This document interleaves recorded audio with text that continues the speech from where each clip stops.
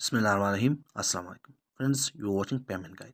Today in this video, I am going to teach you how to get your Bank Rakyat Malaysia Bank Swift code. The whole process I am going to explain in this video step by step. So watch the video till the end. Do not skip any part of it that you may not miss any important step. Before I proceed to the process of getting the Swift code, if you are new to this channel, subscribe the channel and click the bell icon. There is a link in the description box. By clicking that link, here you can see 4 boxes. The first box, we have to select the country.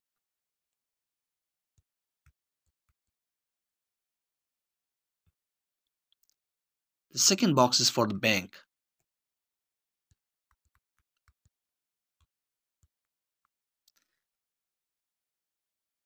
Bank Rakyat. The third box is for the city.